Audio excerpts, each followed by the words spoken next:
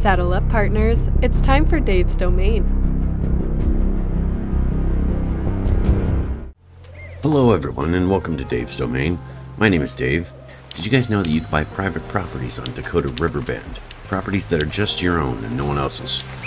I always knew there were private properties, but I wasn't sure how you went about buying them. But then I started noticing these posters on the poster board about a month ago from the realtor's office. Of course, when I go to find one, there's none here this week. It's Monday, but I don't see any listings for any private properties.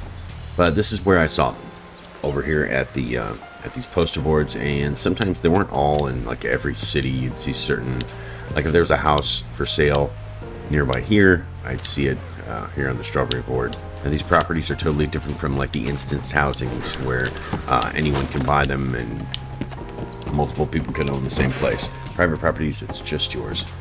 You can go to the telegram office and telegram the realtor's office, which is box number 001. So once you know what property you're interested in, you can telegram the realtor's office and they will meet you at the place and they will give you a showing, because usually the places are locked. You can pick lock these things and go look at them yourself, but a realtor can give you much more information on the property, like what kind of utilities it has as far as like storage, kitchen, telegrams, wardrobe. They'll meet with you, open up the place, let you look at it, give you all that information, and then you can put a bid in on it. Every property will have a starting bid. The first week I was thinking about buying a property, I looked at a ranch over in New Austin. I think the starting bid was 60 grand. I bid 95 grand on it that first week and I was outbid. I didn't get it. Then the following week, the Sadie Adler Ranch was up for auction. I think the starting bid on that one was around 60,000 also. I bid about 125,000 on that one, and of course I got outbid, lost that too. And in the weeks between, every time I would lose out on these private properties, I was just grinding, trying to get more money, as much money as I could. The bidding would always end late on Friday night as well. You had to have your bids in by then.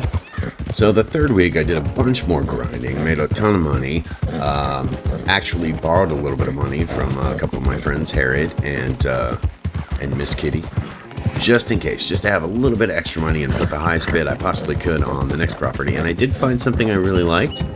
Starting bid on this new property I was interested in was $95,000, and I bid quite a bit more than that. They also had the mansion in St. Denis up for auction. That was starting at 800 grand, and I had nowhere near that much money. So as cool as that would have been, I'm sure there was like a gang or something that pulled all their money together to get that thing. I don't know. So anyways, I bid on this new property and I actually got it. What property did I buy? Bought this sucker right here. The Fortress on Guarma, now known as Fort Dread. Let's go take a look at it. Damn it, I wish it wasn't nighttime. Now, this isn't the best location and I have to pay $60 every time I want to go over here. But I've been actually spending a lot of time here because I'm a rancher now and I've been ranching my cows and sheep, and I've just bought some pigs and chickens so I can sell pig crap and get some egg baskets going. There's a Crips here that I can sell all my wool to. There's a Gus Outfitters. There's a farm shop. There's some animals you can kill to get hides. There's places I can work up my lockpicking rep and robbery rep. One really good thing also is there's no law. Law has no jurisdiction here. There's this little fenced in area here that I've been doing my sheep and pigs and cows. Cows, it's a little tight in there for 10 cows, but it works. Gorgeous views, by the way. I could rent it out. Lloyd and Lilith had their wedding here. I can do events. Let's take a look at the inside. Look at the view, though. It's gorgeous. I wish it was daytime. Now, once you win your bid, you'll meet up with the realtor again. Now, see, it says Fort Dread's Fortress. I asked him to call it Fort Dread. They add that little apostrophe S on there. And it says Fort Dread's Fortress. I'm going to change that and just put Dave Dread's Fortress. When you meet up to the realtor after you win, he'll give you a key. And when you come here, you just use your key. Unlocks it. And then you can lock it right back up also. This. Voila. This is the interior. And the utilities it has is over here. We've got, we can eat. And we can check telegrams. It's a little bugged out because I can't reply to telegrams over here for some reason. So hopefully they'll fix that soon. And then over here we have open storage. and wardrobe storage. You have a pretty big 25K storage that comes with pretty much every property, so that will store a lot. And then you can change your wardrobe here. Now, the only bad thing about these private properties is you can't change anything on the interior. Like, you can't add or remove furniture or anything like that.